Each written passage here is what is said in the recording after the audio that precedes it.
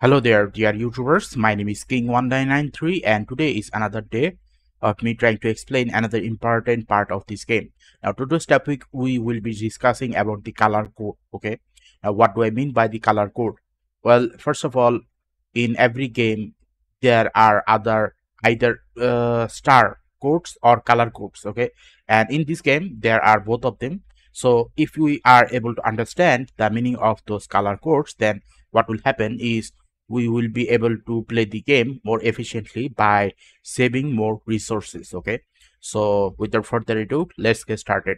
Now, first of all, the first one which I will be showing you is the color code of the weapons.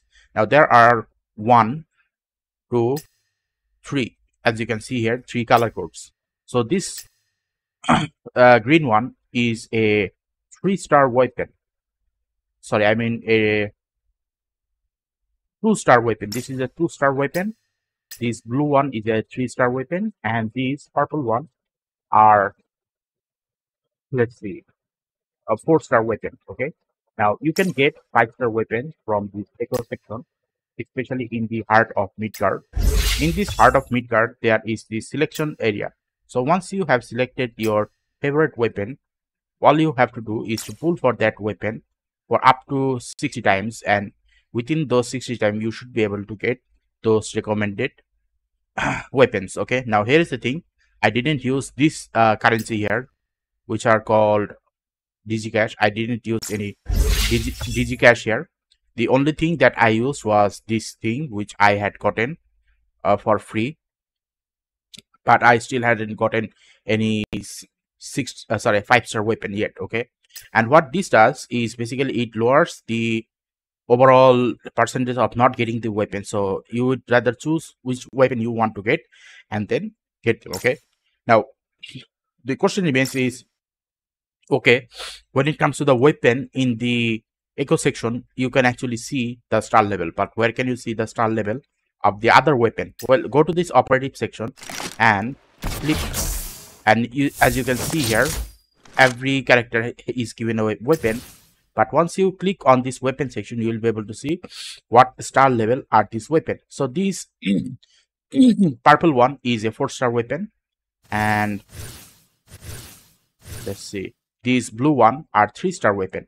So obviously the green one are 2-star weapon. Okay, but here is another advice that you must need to understand 100% properly, that it is not worth upgrading the blue weapon or the 3-star weapon. Why? Because the 3-star weapon are gonna be quickly replaced by this purple one, because the purple one is a bit time consuming, but a lot less time consuming compared to the orange color one. So at the end of the day, what will happen is you will be able to get a lot of purple weapon and you will be able to upgrade them. Now, why upgrade the purple weapon and not the blue one? Because the resources in this game are very limited.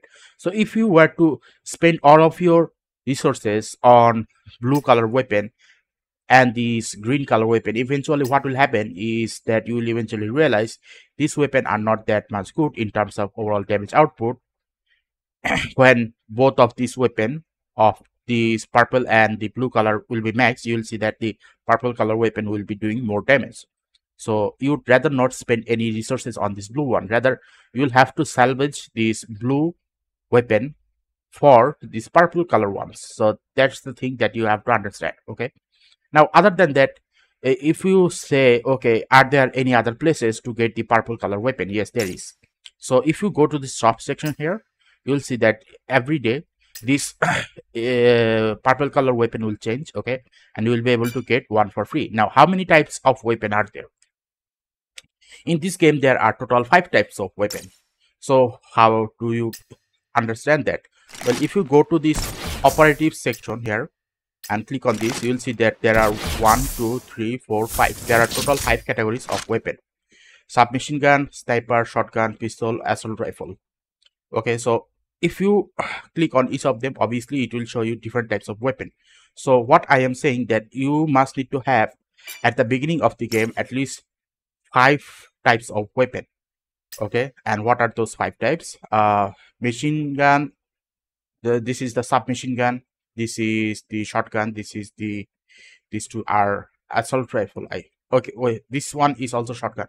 This one is a sniper weapon, I think. Yeah, this is a sniper rifle. This is a pistol. So the only one that I do not have here is the assault rifle. So I do not have assault rifle, but the assault rifle, they are gonna look something like this. Okay, that was a sniper. I don't see an assault rifle here. Okay, this is the assault rifle. Okay, so this is what the assault rifle are gonna be looking like in this game. Okay, so don't get confused. At least have 5 different types of weapons so that you can play 5 different types of character. Okay, now other than that, the question remains is those resources. Where can you get those resources? Well, you will have to play this stage, okay, the main story, up to chapter 4 completely. And once you have done that, you will be taken to some of this place here, okay, this operation area, and then you will be able to get more of these resources from this place here. Okay, now I think this one is especially written here that obtain experience for obtain open experience material. So in this place you will get experience materials for weapon, and obviously for upgrading a weapon you will also need some ascension material. Okay, so this one is weapon ascension material. So at first you will have to max out a weapon up to a certain level, and then you will have to ascension those weapon to get even more level upgrade. So basically a good example would be I have ascended this weapon. So this weapon was up to level 20. It didn't require any ascension. So after 20 it requires ascension, and I used those ascension material and eventually made this weapon into a maximum level of 30. Now I do not know how much the maxed out this weapon is gonna be, because the game is relatively new and it's gonna take about a month to get the character to their max potential. So from that point of perspective, I would say that whichever essential material you need, go to that place which I had just shown. Okay, now are there anything else? Well, let's see. I have covered the weapon color type, weapon star type, and weapon category type.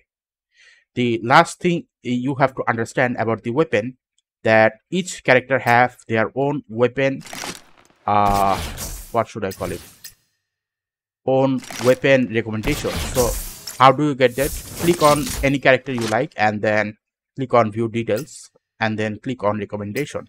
Once you do that, then you will see that these are the recommended weapons for this character here. So this is the best quality weapon for this character. So Stardust Memory. Now you can see that the compatibility level is lower. Now first thing you'll have to understand, you have to completely put this compatibility thing out of the window. Why? Because this compatibility thing is actually not main part of the character's weapon category. Then what is the main part of this character weapons category? It is what is recommended in this section here. So if you want to get a certain weapon or certain logistic material, you will have to come to this place. Okay, so by doing so, you will be able to understand which weapon will suit the character base. For example, this is an ice type character, and which is why she is given an ice type weapon. Now what about her 4-star variation? Now in her 4-star variation, click on this view details and go to the recommendation and then click on this weapon here. Once you do that, you will see that this character is actually a lightning type character, which is why if you were to give this lightning type weapon to this character, then this character will be able to do a lot more damage. Now what is this weapon name? Work in progress. And this one is Arctic Fox. So work in progress. Do I have this weapon? Let's check if I have this weapon. So work in progress. Yes, I do have this weapon, but this weapon I have given it to some other character, which I shouldn't have done. So I'll eventually have to change and give it to this one.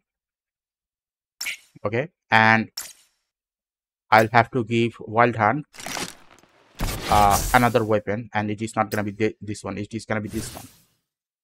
Okay, confirm. So by doing so, what will happen is I have overall increased the overall efficiency of the character and their weapon thing. Okay, so basically speaking, the weapon which this character is holding, okay, and that is basically the maximum recommendation for this character. So if this is the maximum recommendation, then why is the compatibility not near 100? Well, I think this is a different gaming mechanic which is relatively new, and I, as a new gamer to this game, I actually cannot say what this compatibility is for.